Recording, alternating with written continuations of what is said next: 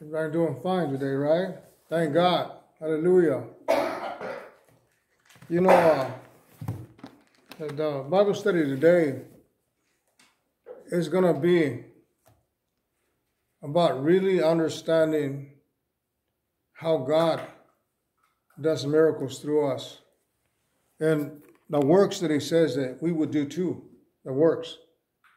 As one man wanted to know, asking Jesus, how can we do the works that you do? Jesus said to believe. But I had to go through it and get something to move confirmation and what it wasn't just that he wanted to do the works of God. It was more to it than that. I was going to get to it right now. In the Word of God, His Word, it's all about the Lord. All right? All about the Lord. Kind of wish there was more people here tonight. I don't know what's going on. Everybody's looks like it's taking a break or something. But we don't take breaks, do we? No. Not for the, when we're doing something for the Lord, it's supposed to be obedience, right? All we just do is pray for them. We're going to go to John 6:28, chapter 6, 28 through 29.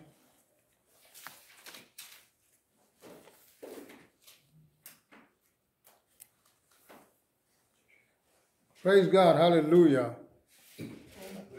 First bow your heads for a second. Father, I want to thank you, Lord. Thank you, Father, for giving me another day, for strengthening my health, Father. As I open up this afternoon here, Lord God, for the Bible study, the Word of God, Father. Not just understanding the Word, it's understanding who the Word is and what it's about you, Lord. As I open up this Bible study, Father, I pray to move by your Spirit, Father, for revelations of the Word of God. Let's give you the glory and praise, Father. All the glory is yours. In Jesus' name, amen. Going on this here in John 28 to 29. They said unto him, what shall we do that we might work the works of God? You know, it sounds like this person here was really want to be a godly person, right? Jesus answered and said unto them, this is the work of God, that you believe on him who he has sent. A lot of us want to go into action right away in a ministry. Oh man, I got to do this for the Lord. I'm hot for the Lord. You want to do over than what the Lord's expecting. All he wants you to do is believe. Believe on the Son. Believe that he came from the Father. But then we get carried away sometimes. A lot of people that are hot for the Lord, they're burning for the Lord, wind up burning out. Yep. And that's the truth. And this man here was asking how I can do the works. But it wasn't really actually that he wanted to do it for the Lord. It was something that he was desiring. The man wanted to do the works of God, was thinking of himself, not God. He was thinking of himself. We need to be in unity as one with the Lord. Whatever happened? Ever wonder when sometimes we pray and nothing happens? Right. And not because you don't believe, not because you don't believe. There's a lot of different reasons. One of them, might not be aligned with the will of God. And if you're not in unity with the Lord, you're not lined up. Many that seek God are puzzled about what we want to do for God. Sometimes we overdo it. And it's not by works. The religion of the world are man's way to answer or try to answer this question. But Jesus replied, brief and simple. We must believe on him who God has sent, satisfying the one who sent, satisfying God. We must believe on him who God has sent, that we believe the Son of the living God. God doesn't not come from works that we do. It's not. But sometimes we try so hard, and all it's got to do is believe. Believe. Luke 7:18-30.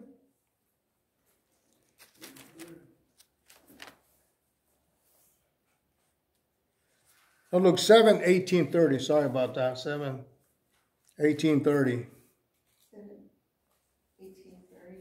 Yeah.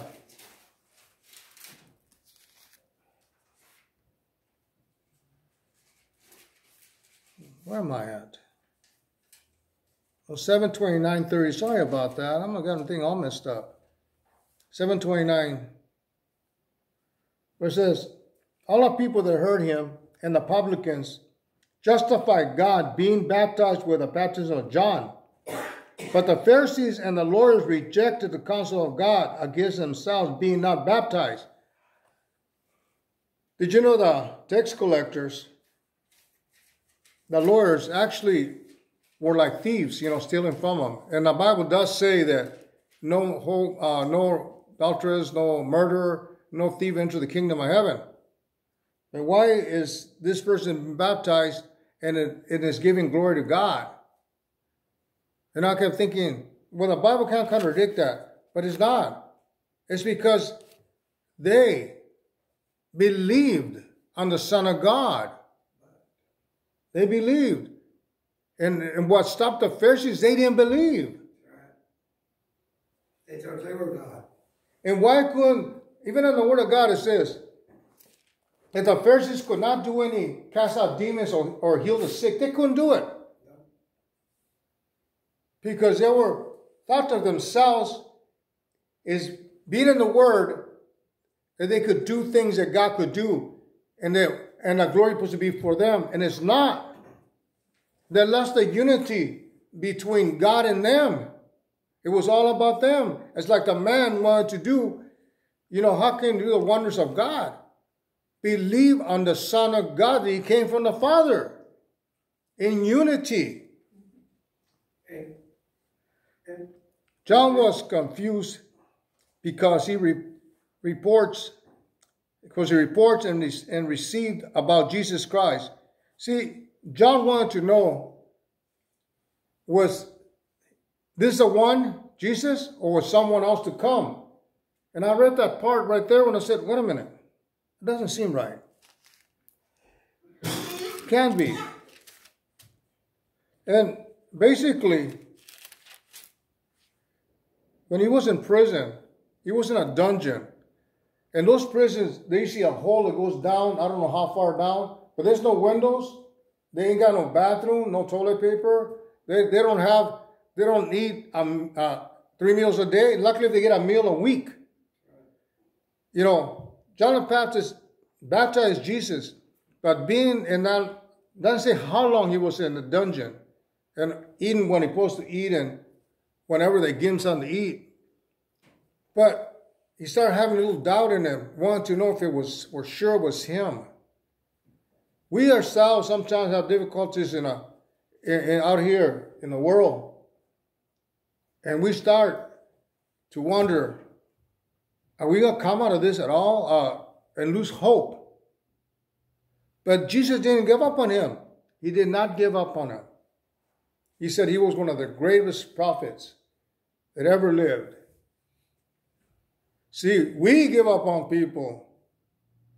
We give up on we give up on ourselves too sometimes. On Luke 7:29-30. I read that one. Let's go to 1 John 3:23.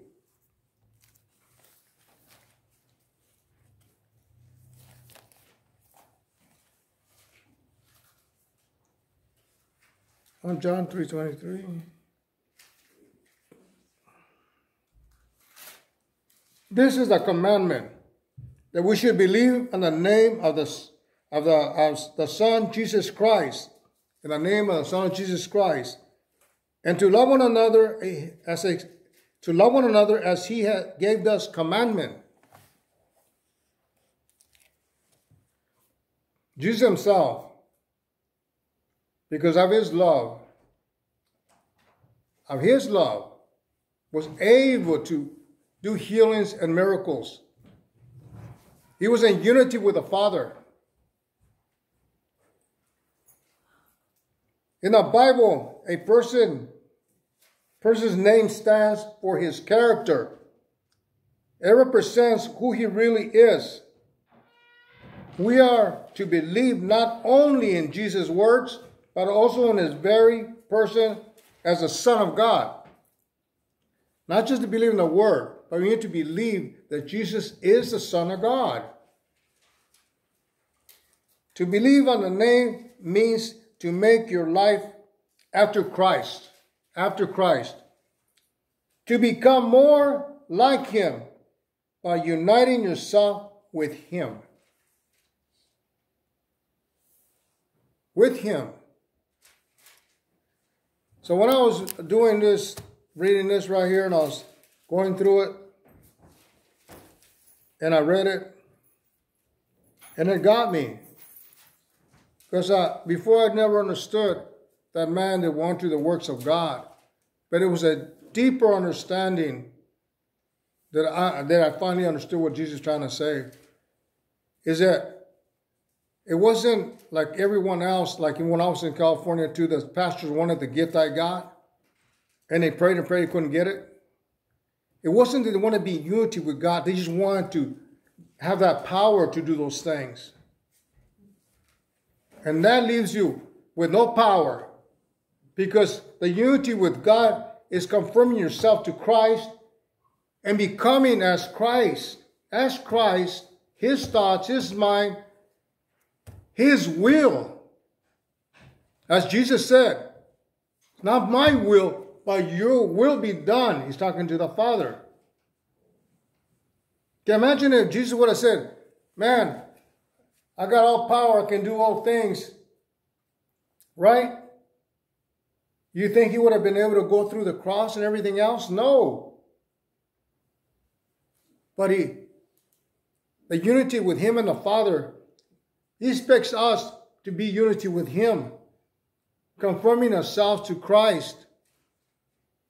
Not doing and moving according to what we want or things that we believe to do for the Lord that he's done already.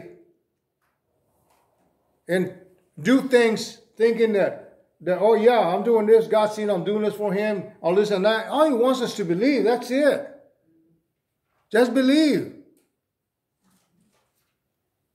If it was by works, we'd be under the law. And by the law, you weren't saved. But through faith, we're saved for Jesus paying the price for us. So we should be in unity with him.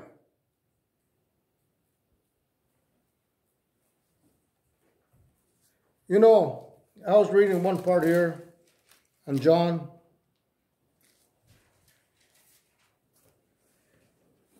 It says, Jesus answered and said to do a work of God that you believe on him who has sent him. He said, therefore unto him, what signs show us thou then, that we may see and believe? What does thou work? See right here, there's doubt. He wants his signs that they could believe. But if you don't believe without seeing a sign, you're never going to be in unity with the Lord. You got to believe. If you have to see a sign to believe, to understand, it's not going to happen. Where it says, our fathers did eat the manna in the desert, and it is written, he gave them bread from heaven to eat. This is a man saying that Moses gave them the bread to eat that came from heaven. Jesus said unto them, verily, verily, I say unto you, Moses gave you not the bread from heaven, but the Father gives you the true bread from heaven. For the bread of God is which comes down from heaven and gives life to the world. Now he's speaking of himself. He is a bread of life. He is the one with the power to heal, cast out demons, raise the dead. Because he's in unity with the Father.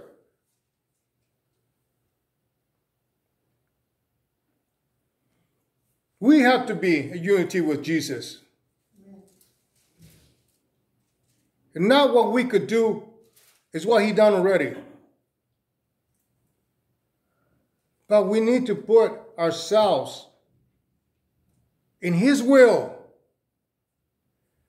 In your mind, your will be done. Not my will, but your will be done.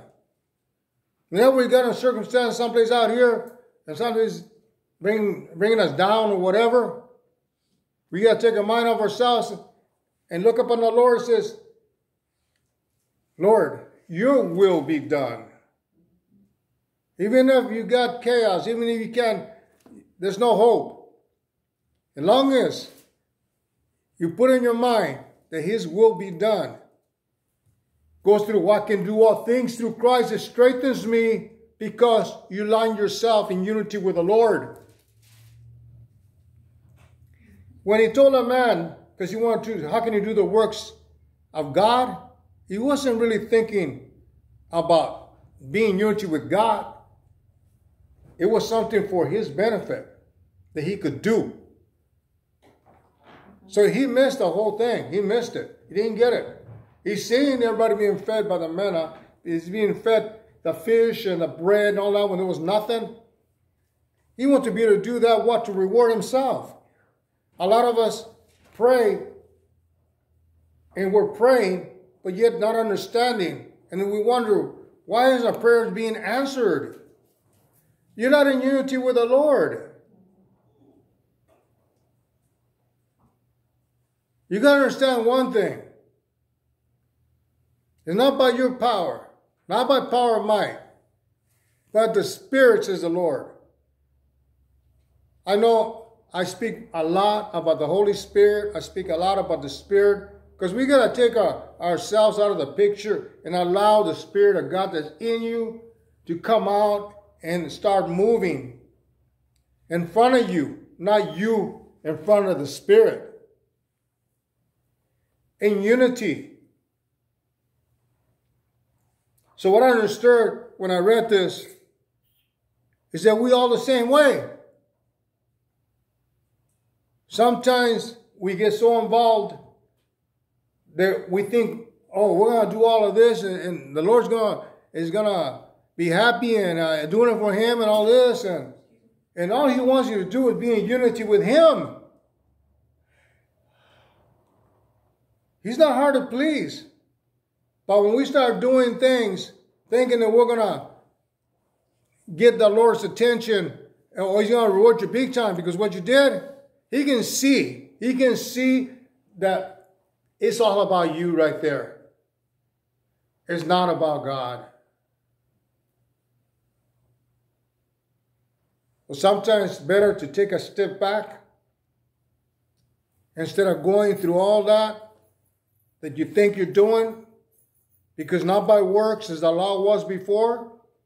You are by faith, but it's not just faith. It's not by knowing the word. It's by believing and coming in unity with Christ.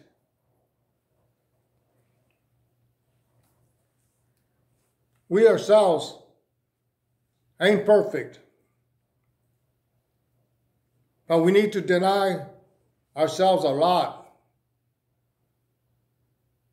One thing about it that I learned is bad words. Sometimes you get mad and you might say a bad word.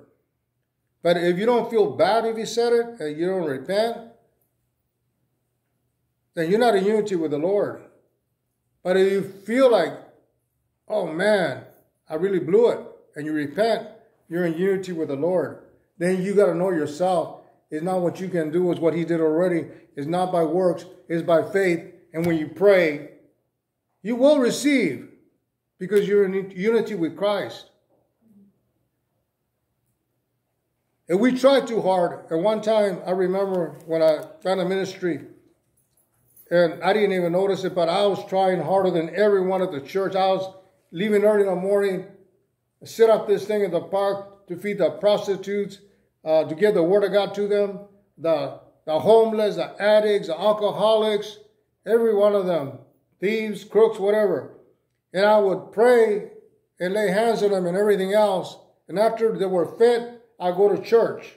Then the church would be starting, I'll go to church. I was doing that 4 times a week. And then I was on call to go counsel people back and forth and pray for them. And I thought, what I'm doing for the will of God, I'm going to keep doing it. I overdid it, because even Jesus, he told our disciples, come with me, to get some rest. So he took them out away from the people to rest. He wasn't for us to completely work on the ministry, and you think that you're doing everything for the Lord and he's going to bless you and he really gave you the glory. No, it's not really. It's all about you, what you're doing now. It's not because you believe. Only what you're doing. It's all about you again. And that's simple. You can be derailed really easy right there. I was derailed, and yeah, things were happening. But what happened after that? I got sick, because I didn't eat for 4 days a week. Every week I'll fast 4 days a week. Every week I'll fast. Supposed to be the temple of God. It brought down to a point where I was lacking vitamins because I was eating and drinking no water, thinking, oh, I'm more in touch with the Spirit. But yet I was doing it thinking I was doing it for the Lord, but I was doing it for myself. So God allowed me to get sick, and then I prayed when I was at the hospital and said, Lord, I'm here doing your work, and I'm sick? That doesn't make any sense. Give me a message somewhere so I understand what's going on. About 5 minutes after that, the doctor comes in and says, you need to eat. That's it? But it wasn't just it. It was like this that God put upon my heart. It says, remember what I did with the apostles? I took them out so they can get rest. We can do the will of God, but it's not really the will of God for him, it's for us. And it's very easy to miss that step. As this man was saying, how can we do the wonders of God? We put too much into something. It's not really unity with the Lord. It's about you. Even the apostles, when they were walking on the earth before John the Baptist, it was 400 years before John the Baptist came in the picture. The apostles, not the apostles, but the prophets walking around. Sometimes they had to wait a long, long time. And I'm talking about years. That they weren't doing nothing because they were waiting. But now we got it in our heads that we need to put every effort to God, that we're doing what he wants us to do, and then we're just moving before he moves. That's not going to work. We need to allow God to move first, then we. That's what I understood when I read this and I prayed. We got to watch it. Got to be careful that it's not ourselves that are trying to do something for ourselves, but really that you believe that Jesus is the Son of God, and you in unity or being in unity with the Lord. Praise God. Praise God. As I said, many that seek God are puzzled for that reason about what we must do for God, but it's really what they're doing for themselves. The religion of the world are man's way to answer or try to answer these questions. But Jesus' reply is brief and simple. We must believe on him whom God has sent. That God has sent. Believe that God has sent him.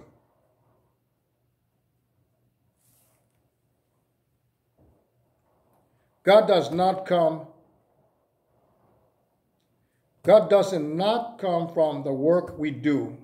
God doesn't manifest for the work we do. Doesn't reply that way. What it does is what we unite ourselves with the Lord and believe that Jesus is the Son of God.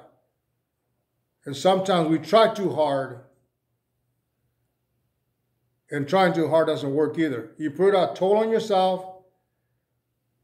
You make the Word of God impossible to obey it because you're overdoing it. Some people are going to say, no, that's wrong. It's all about the Lord. It's all about the Lord, yes. But you need to let the Lord lead you, not lead God. There'll be times when, yeah, you're going to be 24/7 and doing the will of God. But there are times when He's having you to the side to rest. Because that's when the devil comes in and it makes it uncomfortable for you. It makes you feel like it's hopeless. Why? Because you're all wore out. Because everything you're doing ain't working. Because you're not in unity with the Lord. That was my Bible study. I should ask questions, but I got carried away with the Word of God. It's a simple one, but it's not what we could do. It's what He done already. It is not how much effort we put into the ministry, but we need to allow the Lord to move before us. And He gives you a little bit of rest. It's not because you're lazy, because you're waiting upon the Lord. Don't mistake it either that, oh, you're just going to kick it until you feel something. No. When you feel you're ready to go, you're ready to go. But don't overdo it. Bless you. Praise God. Hallelujah. That was my Bible study. I hope you guys understood it. Praise God. It's all about Him and it's not about us, and let Him move first and then we follow, because we're supposed to be the sheep. We're not the shepherd. He's the shepherd. And if we start moving before He does, making ourselves a shepherd, now we're supposed to be following Jesus. Praise God. Hallelujah. Anyway, thank God that we're here today. And I don't record the Bible study, but I did this time because I'm going to put it off because there's a lot of members not here. And what I'm going to say is that all the people that will hear this, Bible study, remember, we have to put an effort to God. And I'm not saying stay home like everybody else stayed home here, only a few people here today. No. There's sometimes people stay home because there's I'm trying to do more and more to the Lord, and they get tired and they get burned out. It's not about you being first. It's about God. It's about unity with the Lord. But we do have to be in church. What? Wednesdays and Sundays? I don't think that's too much to us. One day we'll be facing face to face with the Lord, and I don't want to be one of the persons going to say, well, Lord, my foot hurt it. Oh, Lord, I forgot. Because then, if you forgot them, you're not in unity with the Lord. And if you're allowing yourself, again, it's about you, that's why you're staying home, then you're not in unity with the Lord. Amen. You're going to pray, nothing's going to happen. This is for everybody's benefit. Because we need God more today than we did before. There's a lot of things happening. So let's come with unity with the Lord. And make a little effort. Not to say don't gone home, but a little bit of effort to the Lord. That He'll draw you to Him. Then your desire is to be here, to listen to the Word, praise God, give Him the glory. Amen. Amen. Amen.